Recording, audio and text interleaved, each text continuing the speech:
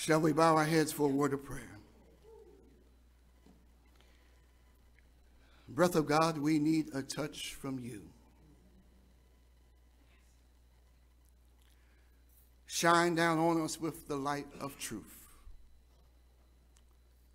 Stir our hearts and set our spirits free.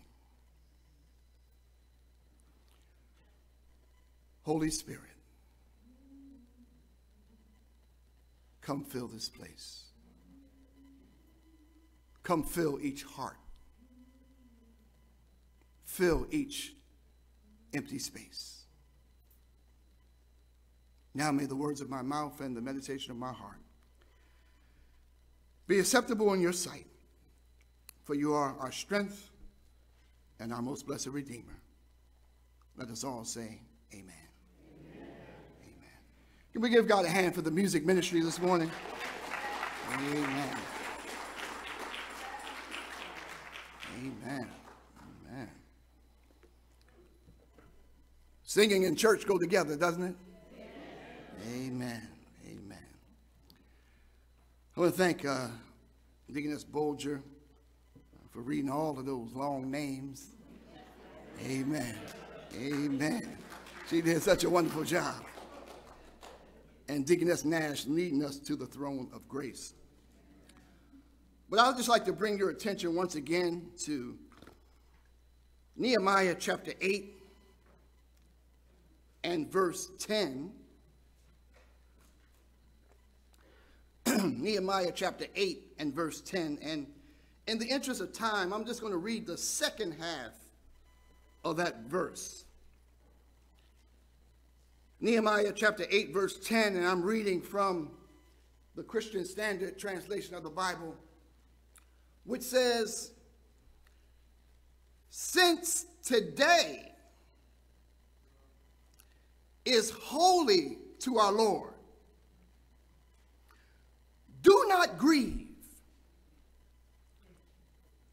because the joy of the Lord is your strength." Since today is holy to our Lord, don't grieve. Don't be upset. Wipe that tear from your eye. Why?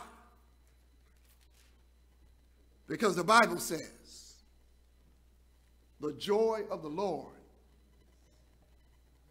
is your strength. With God's help this morning, I would like to preach and teach from the thought, strength for our journey. Strength for our journey. And if I had to put a subtitle on it, I would say, experiencing the joy of true worship.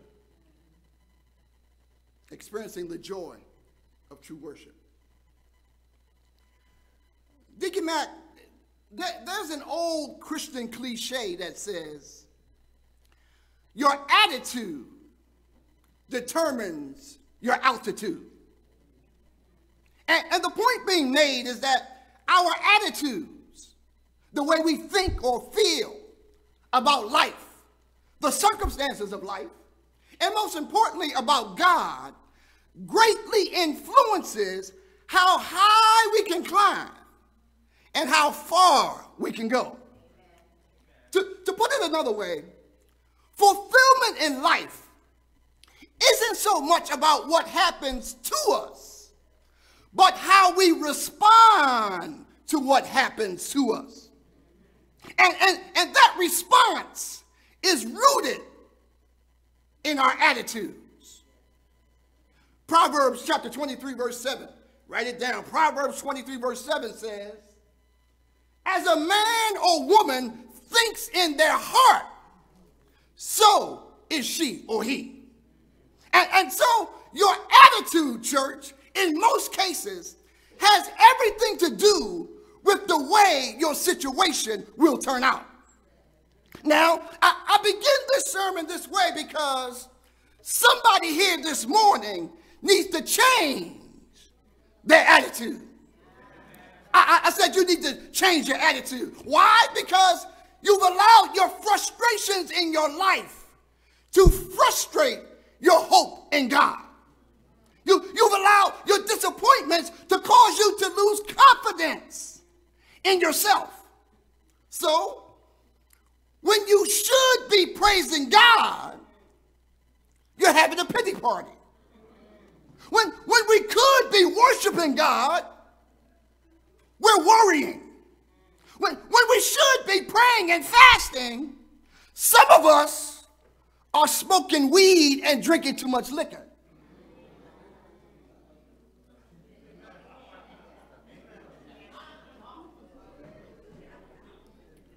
Deacon Marvin's not here. That's at the church around the corner, right? Growing up, y'all, I was a very sickly child. I had to go back and forth to the doctor all the time. But one of the best ideas someone came up with was the decision to put a playroom in the doctor's office. Now, my parents took me there because I was sick and I needed to see a doctor. And even though I wasn't feeling well, the playroom at the doctor's office distracted me from the pain of my problem until my problem could get fixed. Let me say that again. I said, the parents took me there because I was sick and I needed to see the doctor. And even though I wasn't feeling well, just going to the playroom at the doctor's office distracted me from the pain of my problem until my problem could get fixed. The playroom gave me joy in a bad situation. Well, guess what, church? That's the way God works. Even though things may not be going the way we want them to go on the outside, God has designed a playroom in our souls. In the midst of your circumstances, God's joy can distract us from our pain until God makes provision for our healing. Now, whether you realize it or not, that's good news. I said it's good news, y'all. And it's good news because although we can't always control the circumstances that are going on outside of us, you and I can make choices to influence what goes on.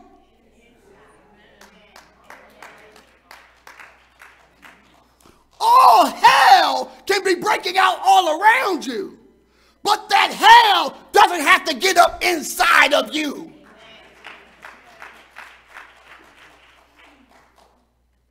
When we learn to worship God, do I have any worshipers here this morning? When we learn to worship God, despite the chaos around us, not only will we experience real joy, but we'll also find strength for our journey. Anybody need any strength this morning?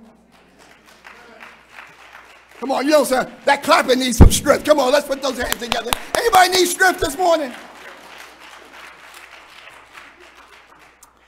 You see, the text is teaching us that when we worship, we can experience, you do know that worship is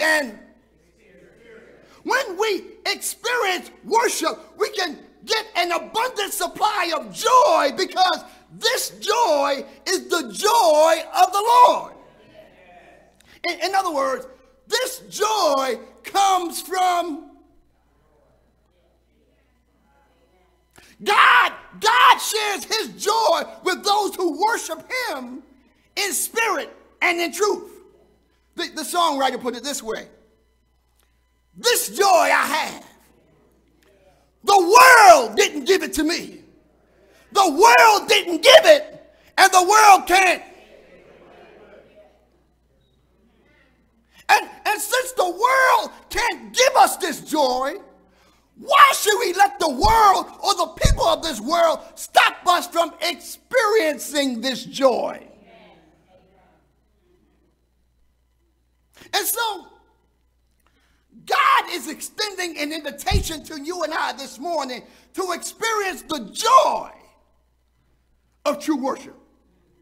Now, we just read it together in Nehemiah chapter 8.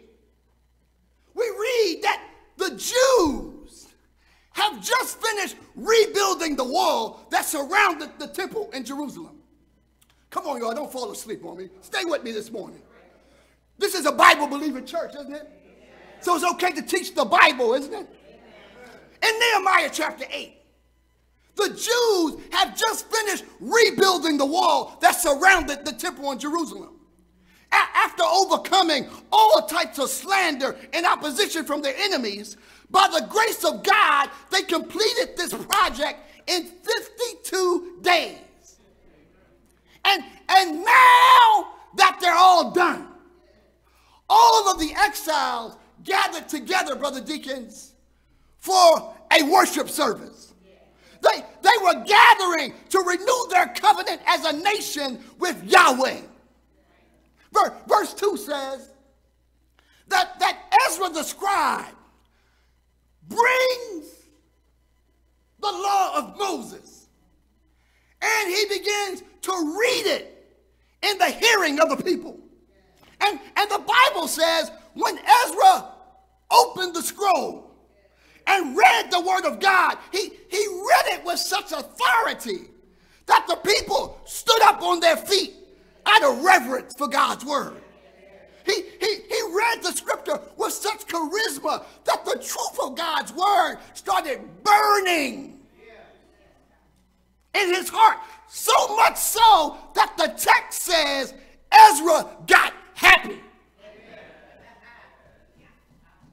You ever been to a church where they get happy just reading the scripture? Ezra read it with such charisma that it burned in his heart and he got happy. And the Bible says that he started shouting and praising God. In other words, Ezra started having church. I said Ezra started having church. Verse 6 says that Ezra blessed the Lord, the great God. And when he started shouting, everybody started shouting. The text says that some folks started saying, amen, amen. This is my kind of church, y'all. Other folks started lifting their hands and worship the God. So just because some people are clapping, you don't have to be like them. You may want to lift your hands. Others started lifting their hands, and then some folks began to bow their heads and bow their faces and worship to the Lord. There were those who were moved in their spirit so deeply by what they heard read from the Bible that they began to mourn and weep. I'm trying to tell you, y'all, church got good that Sunday morning. But stay with me, y'all. Even though church got good, the problem was that even though some of the folks had heard these words before, and they could quote them from memory, and some of the other folks felt inspired by what they heard being read, they didn't understand what was being read. Can I say that again? I said, even though everybody was happy and shouting,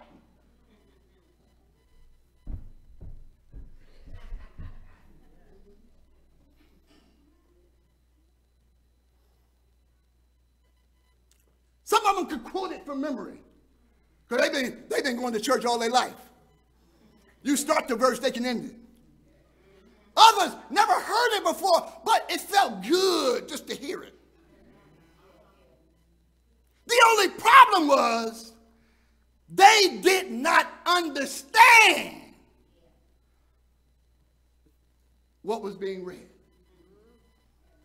Verse 8 says, look, you got your Bible, make sure the pastor's not making stuff up, y'all.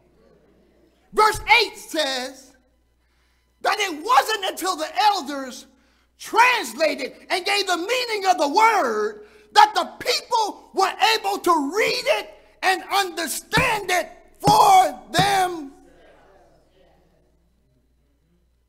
And it wasn't until then that the nation began to experience the true joy of worship.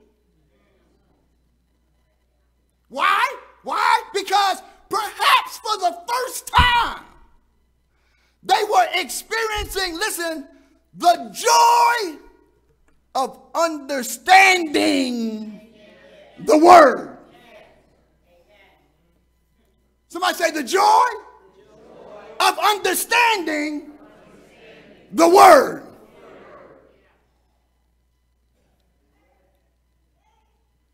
I don't want to start no trouble this morning, but have you ever experienced the joy of understanding the word? Come on now. Don't play with me. One of the reasons we can have joy despite what's happening around us is because we understand. Somebody say understand. One of the reasons we can have joy despite what's going on around us is because we understand from the word that God has given us power to overcome. You know, Shaq, when I was a little boy, Shaq, my father bought me a punching bag. Now, this is no old school punching bag. This is not one of the fancy ones like you got now. It was basically like a painted balloon. Some of y'all older guys know what I'm talking about, don't you? And Shaq, you would hit the punching bag every which way. But nothing that you did to it could keep that punching bag from popping right back up. You could slam it to the ground and boom, it came right back up. And the reason it would come back up is because at its foundation, on the inside, there was a weight. And the weight forced whatever pressure that you put on it on the outside to bring it right back up. I wish y'all could see what I was talking about. Well, that's what the Bible calls joy, y'all. You see, no matter what you're going through, bang, bang, you pop right back up. No matter what your situation is, bang, bang, back up again. No matter what the doctor's report said, bang, bang, back up again. To say it another way, the circumstances of life will hit you sometimes and hit you hard, bang, bang. But when you understand from the word that greater is he that is in you than he that's in the world.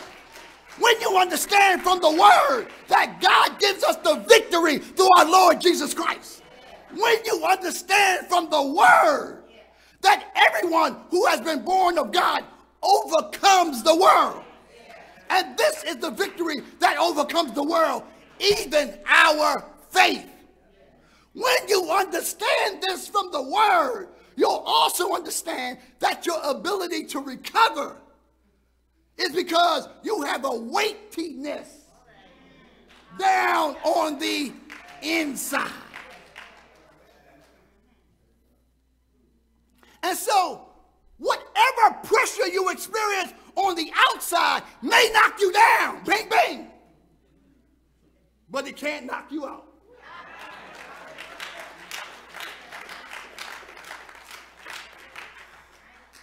It might knock you down, but it can't knock you out.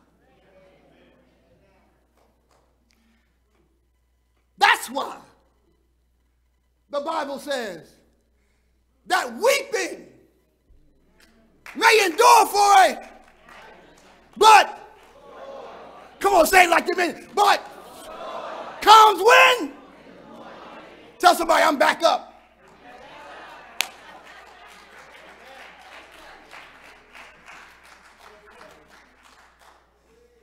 The Bible says that in the presence of God, there is the fullness of. Tell somebody, I'm back up. In fact, Sister Sheila, it's God's joy that got you back up. Because the Bible says that the joy of the Lord is my.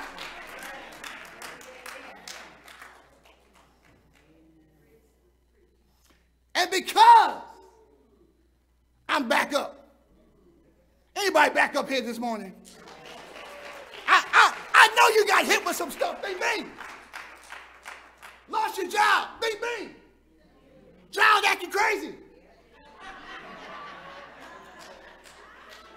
Ran out of gas.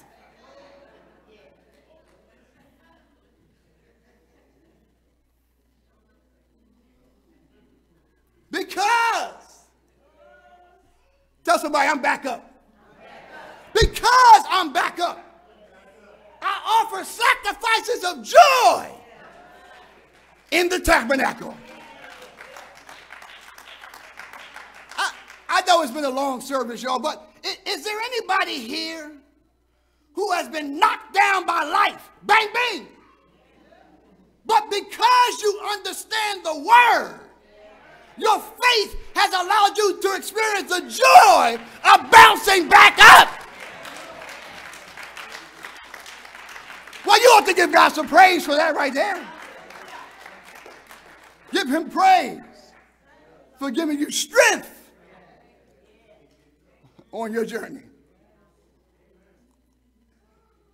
So, some of y'all look a little drowsy. He must have got hit pretty hard. Bang, bang. And so, the joy. Somebody say joy. God restored the joy to the church again.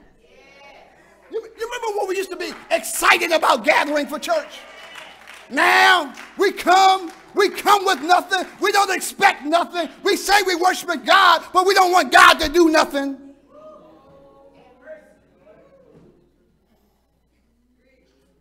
We rather stay miserable because it makes us sound spiritual. Well, you know I'm going through. Well, guess what? We got hit too, but we got back up.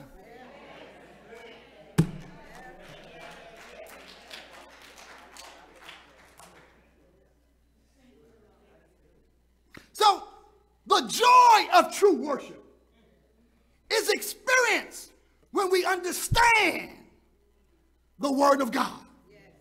But if we're going to experience true joy in worship, we must also make God's priorities our priorities. And when we make God's priorities our priorities, we must come to grips with what God requires us to know and to do for the poor.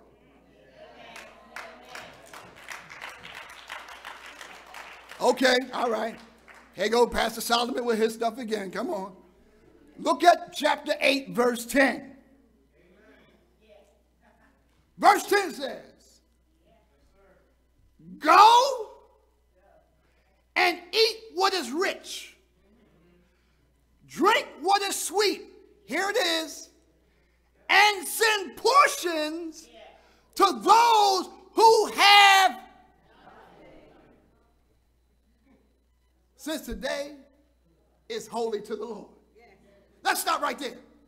You see, Sister June, God wanted his people to experience the joy of being a blessing to those who are in need. But you know what? I didn't fully understand this truth till I began serving with the homeless. I told y'all before, y'all. You see, I always thought that this message of being a blessing to those in need was directed to those who were materially blessed. You know, those who got some bank, those who got some money. I thought that God was saying to those who have plenty to eat, they ought to share with those who don't. But, Janice, when I saw a homeless brother with only 2 shirts give one of his shirts to a brother who had no shirt, when I saw another homeless man with no money to buy a meal for himself share his meal with someone who had not eaten in 3 days, it wasn't until I saw a man give away his last pair of clean underwear. That's drawers, if y'all don't know what I'm talking about. He gave away his last pair of clean underwear to somebody who had defecated in his. It wasn't until then that I really began to appreciate what the Lord is calling us to do.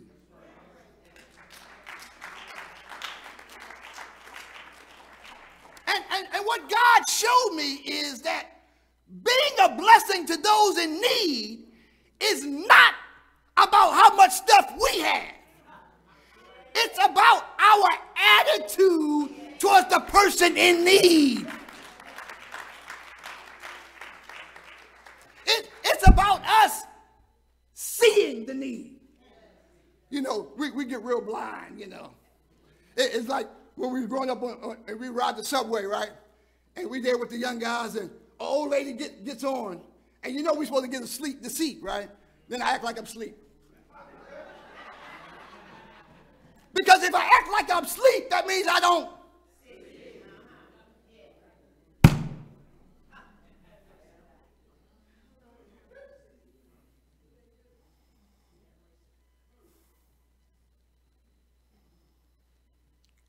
We act like we don't see. And so it's about us seeing the need, feeling compassion for the person, and then moving to do something about it. It's about how we respond to the needs that God allows to cross our paths. And the joy comes. Somebody say joy. The joy comes when we consider that but for the grace of God, that could have been me. The joy comes when we make the sacrifice that benefits somebody else. The joy comes when we see the satisfaction on the face of someone who has not had a good meal in days. The joy comes when we see a person's dignity restored because they've been treated like a human being. The joy comes from God as we live with the understanding that we have been blessed to be a blessing.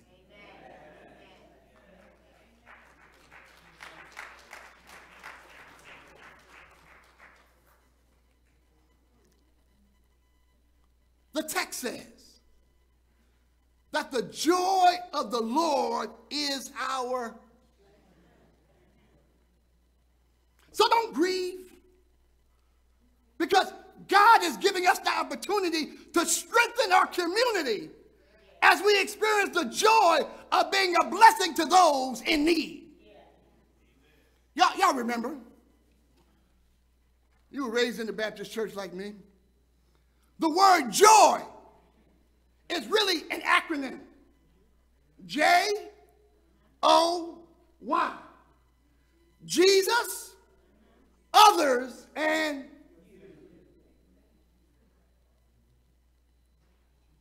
Selah.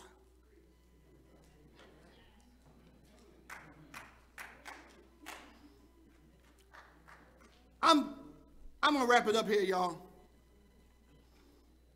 So if we're going to experience the joy of worship, first, we need to grow in our understanding of the Word of God. Second, we must seek to be a blessing to those in need. And then and only then can we finally experience the joy of anticipating God's future blessing. I said the joy of anticipating God's future blessing. I'm in the text, y'all. We just read it. The day that this worship service was taking place, the Bible says it was the first day of the Feast of Tabernacles. And during the Feast of Tabernacles, the nation was to, somebody say, remember. The nation was to remember how God kept their ancestors while they wandered for 40 years in the desert. They were to remember. Somebody say remember. They were to remember how God supernaturally led them by day in a pillar of cloud and led them at night by a pillar of fire. They were to remember. Somebody say remember. They were to remember how when they were hungry, God fed them manna from heaven. When they were thirsty, God gave them water from a rock. They were to how for 40 years they wandered in the desert and their clothes and their sandals never wore out. In other words, God wanted them to rehearse their testimony.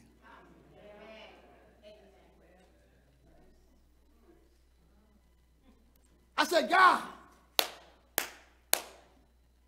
wanted them to rehearse. Does anybody here this morning have a testimony?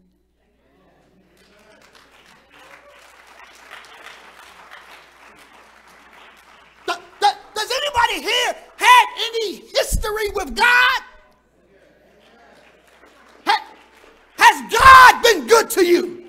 Come on, don't play with me this morning. Has God been good to you? Has he made a way out of no way in your life? Has God made a way for you in your wilderness experience? Has God provided rivers of living water in your desert situation?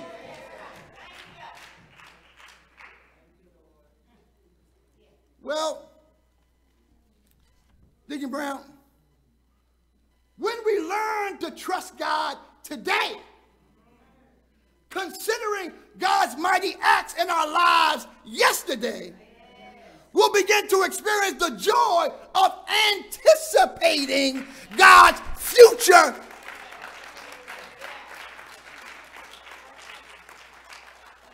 That's why the songwriter said, I get joy when I think about what he's done for. You don't know like I know what he's done for. And when we begin to think about all that God has already done, we'll begin to praise God in advance for what he's going to do.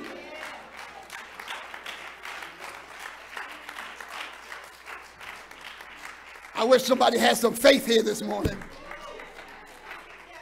I said, when you think about what he's already done, you don't have to wait for him to do it. You can praise him in it for what he's. Is God's credit good with you? I said, is God's credit good with you? Praise God in advance for things not yet. Come on now. Now faith is the substance of things, the evidence of things.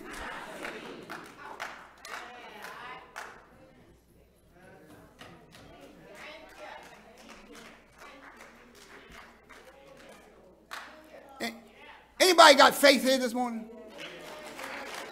Come on, don't play with me. Anybody got faith in God this morning?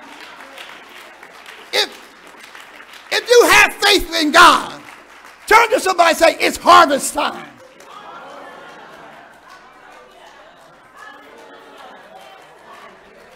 Lord have mercy. I said it's harvest time. So Mr. Witherspoon, don't get weary in well doing, for in due season you will, if you do not. It's harvest time, Corinthians. Oh, I wish y'all believed that this morning. It's harvest time, church. Miss Lucy, it's harvest time. It's harvest time.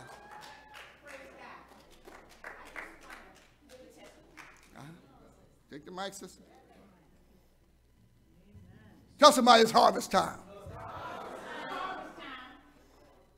When we came here 2 years ago, Pastor and I went down to the share program, filled out an application, tried to get something. Can't get no food.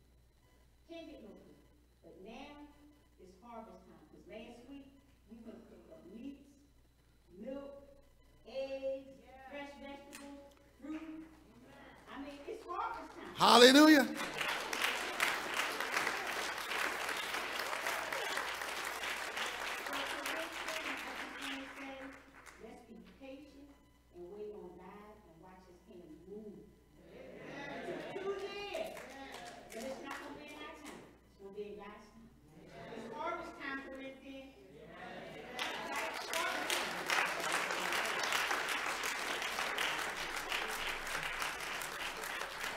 Everybody rest on your feet.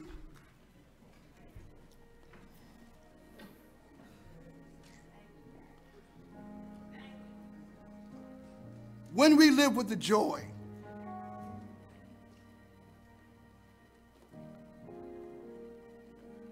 when we live with the joy, somebody just say joy. When we live with the joy, that comes from anticipating what God has promised to do in your life.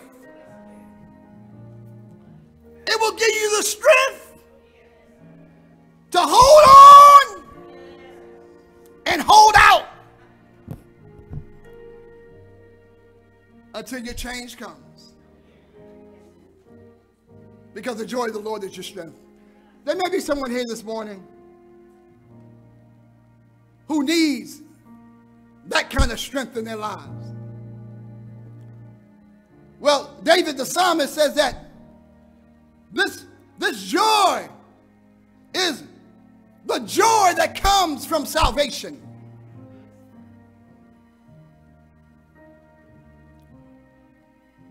When you repent, turn from the ways of the world, and put your trust in God through the Lord and Savior Jesus Christ, God will forgive you of your sins and give you new life. He'll introduce you, to your Creator. In fact, your Creator will speak to you by name. You'll be His child, and He will be your Father. He'll lift up your bowed down head. He'll give you a future and a hope. But you just need to receive that gift today. God is not mad at you. I don't care what you've done. Don't let us holy looking folks fool you. We got a past. Some of us still got the present. But we learned last week that we can live with hope because God's mercies are new every morning. Someone needs to give their heart to God. Give your hand to the preacher. Is there one this morning? Whosoever believes and is baptized shall be saved. Church ought to be praying.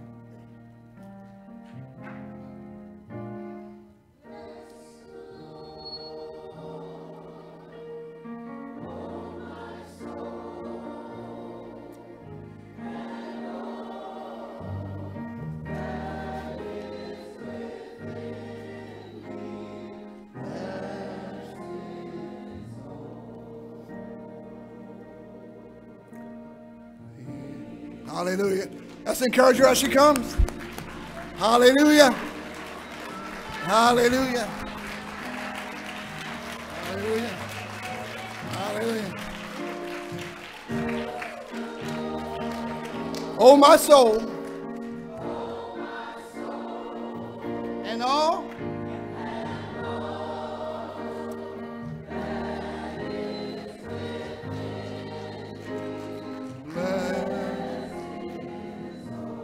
Today is the day of salvation.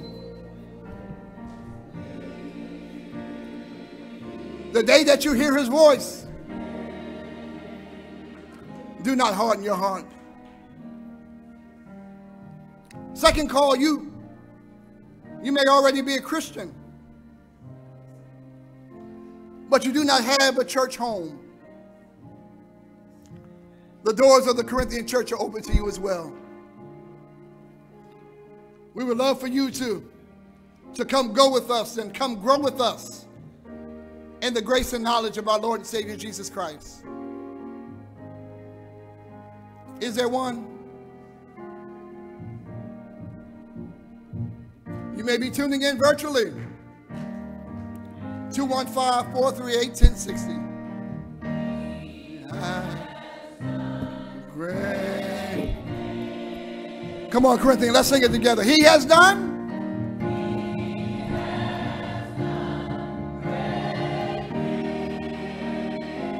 He has done.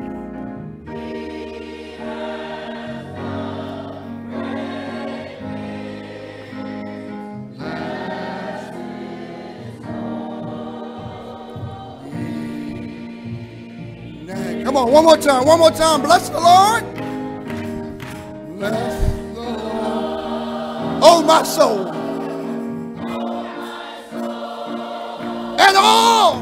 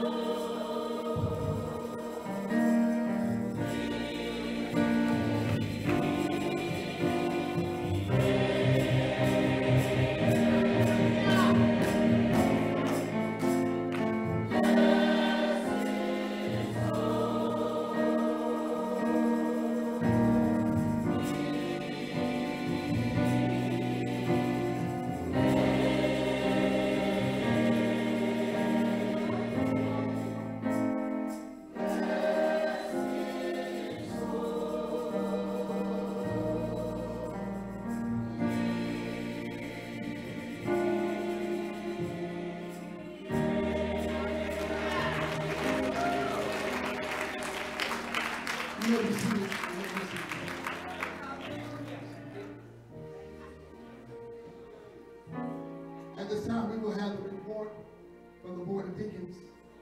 Deacon Hamilton? Deacon Hamilton, why don't you come this way? Let's step over here. Let everybody see us. Hallelujah. Hallelujah. Hallelujah.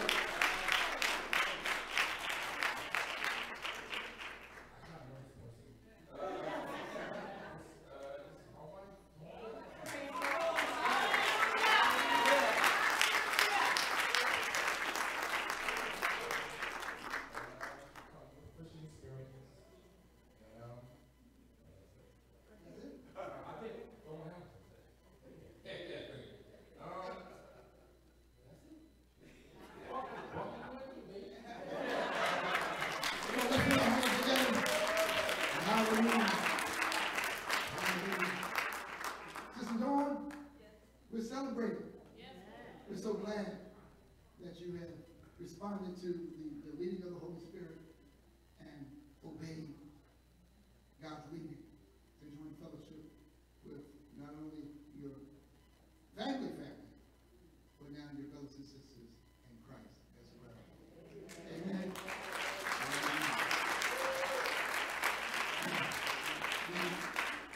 One of the wonderful things about being related to the family of deacons and leaders in the church, that you got the inside track on how things work. But one of the deaconess will be in contact with you to talk to you about next steps and how we can get you involved and assimilated into the life and ministry of this church. We are so happy to have you, and we praise God. Amen. Why don't you stand on your feet? We're gonna sing one last thing, and we're gonna close out. Come on. Oh, give thanks. Oh, give thanks unto the Lord, for He is good.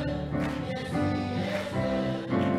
Oh, give thanks unto the Lord, for He is good. Yes, He is good. Oh, give thanks unto the Lord, for He is good. Yes, He is good. For He is worthy, worthy, for He is good. Yes, He is good. For He is worthy, worthy, for He is good. Yes, He is good. Hallelujah. Now unto Him who is able to keep us from falling, and to present us faultless before His presence with exceeding joy. To the only wise God, our Savior, be glory, majesty, dominion, and power, both now and forevermore. Let us all sing together.